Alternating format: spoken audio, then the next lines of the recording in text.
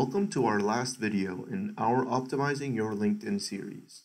In this video, we'll review tips for staying engaged on LinkedIn.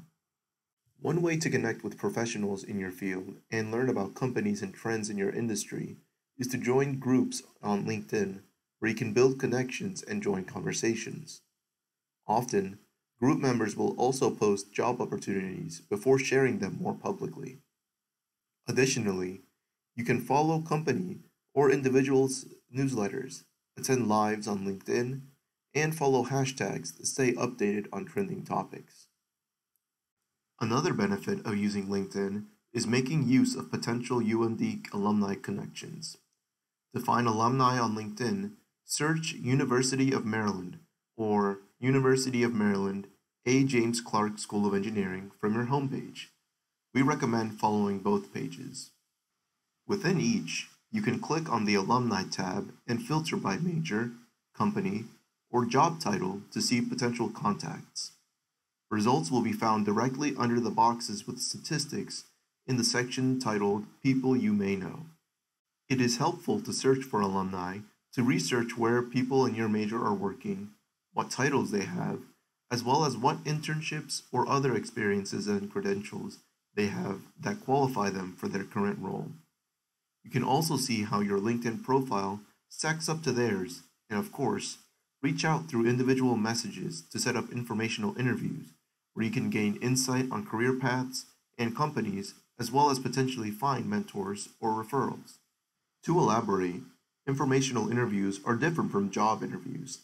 They are short conversations, usually within 15 to 30 minutes, where you connect with someone to gain general career advice, learn about their career journey, and companies they've worked in, or even receive help in your resume or interviewing.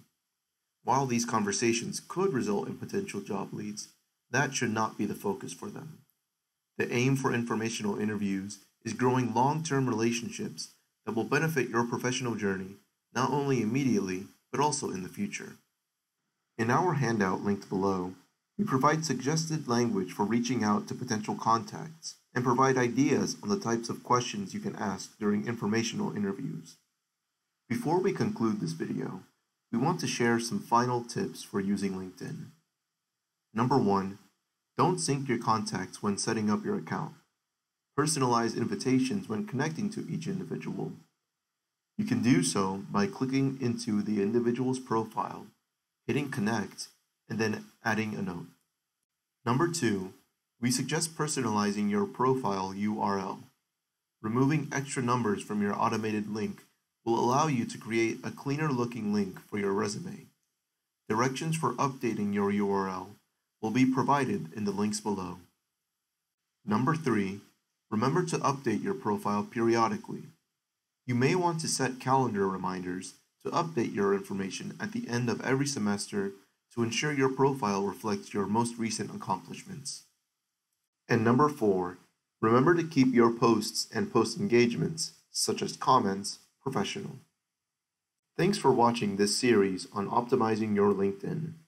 We welcome you to visit our office in 1131 Martin Hall, or email us if you have any questions or would like to have your LinkedIn profile reviewed. We look forward to seeing you.